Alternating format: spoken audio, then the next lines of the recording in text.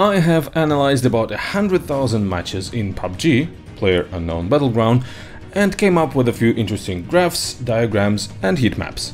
If you're here to see those, skip ahead to this time to check out the results. And if you first want to listen to me blabbering about how PUBG data API works, how I scraped the map image, and a little bit of my personal gaming experience with PUBG, I'd be delighted to share.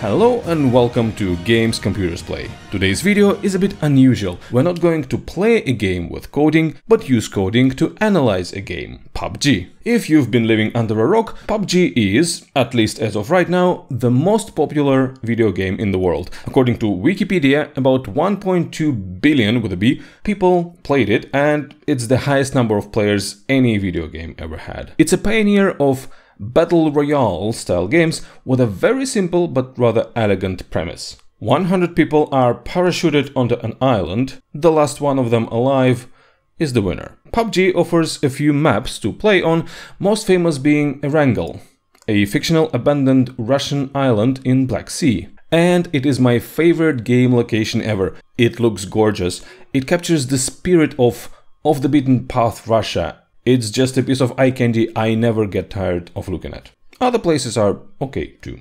Oh, and if you're a cheapskate like myself, since January of this year, PUBG is free. Well, I don't want to talk about the game itself too much, but rather about an interesting and rare feature that not many games offer. Publicly available game data. That's the data I decided to play with and share some of the results in this video. Anyone can apply for access to the game's API, and I did just that.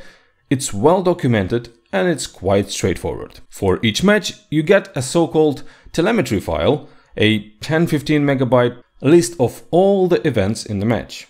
Who landed where, went to which location, which weapon was picked up, fired, and of course, caused an untimely demise. Free API has a limited access rate, so I had to run it for a couple of weeks to collect a decent amount of data points, but that wasn't a big problem.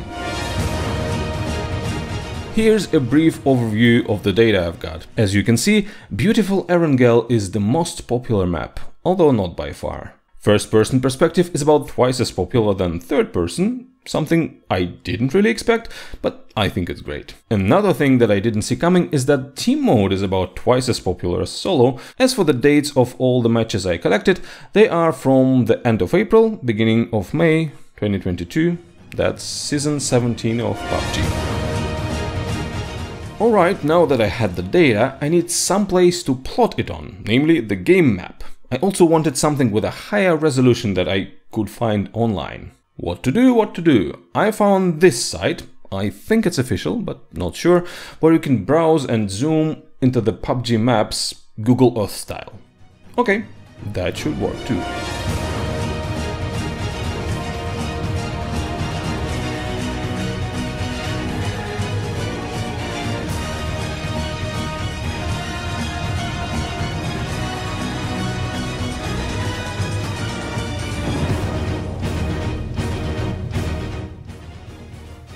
Alright, let's put everything together and create a few maps with this data. And if in the beginning of the video you opted to skip the blabbering, you should be joining right about now.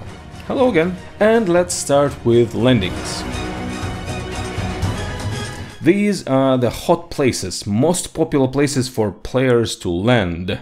Each dot, each cyan pixel on the map is a place where someone landed. Nothing really surprising here. People want to get closer to the big cities, to the buildings. Most of the locations seem to get some traffic, with only a couple of places standing out. Pachinki, as it's right in the middle of the map, and school, because everybody loves school. Miramar surprised me a little bit. Los Leones, despite being the biggest city on the map, has more tumbleweeds than people wanting to land there. There are a couple of unexpectedly popular places though. Hacienda del Patron and Pecado.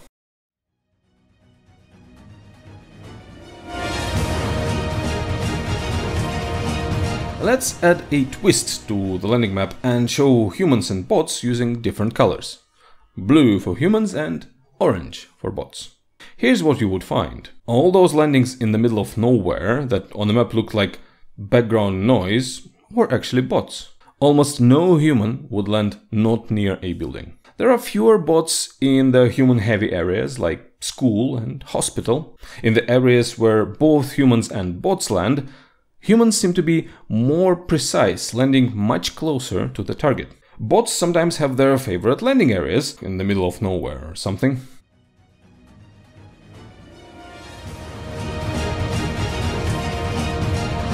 I just mentioned bots quite casually, but I know it's a hot topic. The community was not super happy when bots started to appear in the game. Developers, meanwhile, said it's a necessary addition to keep length of matching queues at bay. Personally, as I stand very little chance against most of the humans I meet, I welcome bots. Casual mode, where you have 90% of bots, is my favorite way to enjoy PUBG. But anyway, I'm trying to be unbiased. Here are the distributions of the number of bots in matches. On Erangel, the casual mode is clearly seen. It must be those spikes in the 90% area. As for the rest of it, developers generally were telling the truth when they say that the number of bots is mostly limited to 20%. However, there is a weird small hill around the 60 to 70% mark. Are those warm-up matches you get when you haven't played for a while? Maybe, I don't know. So let's move on.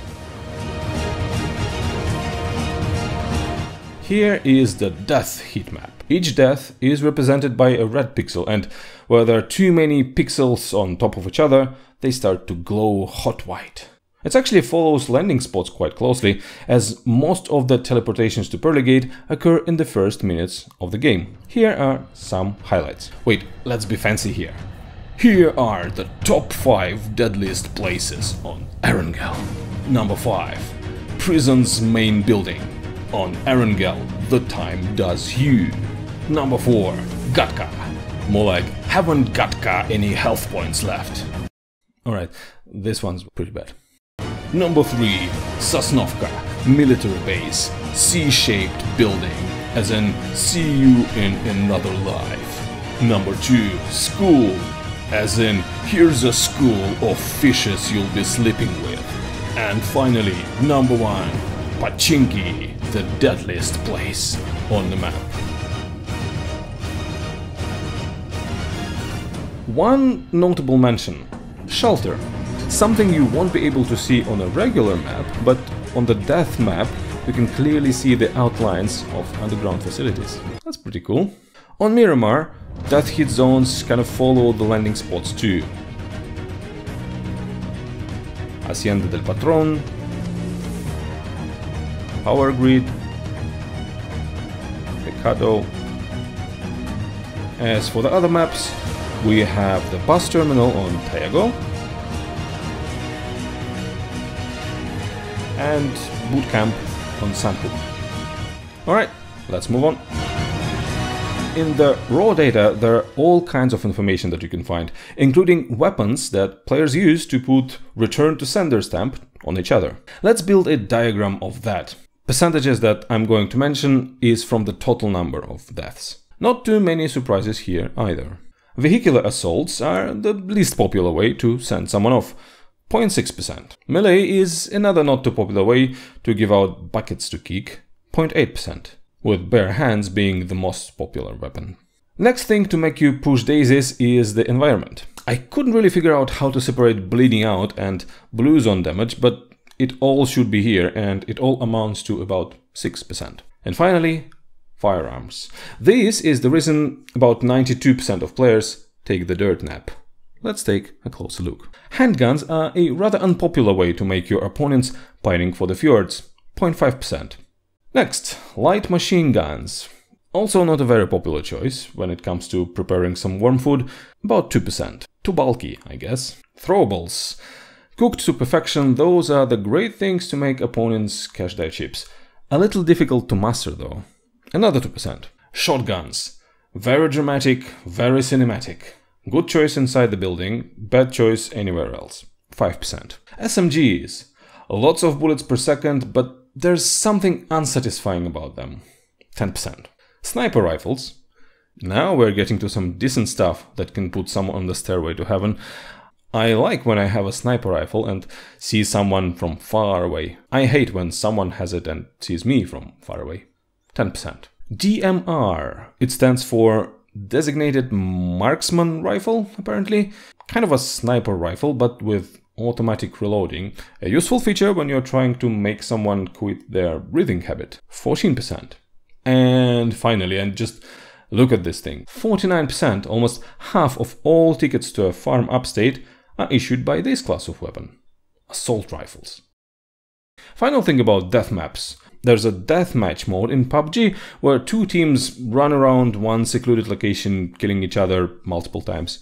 Some of the files I downloaded were from such matches. This is what it looked like.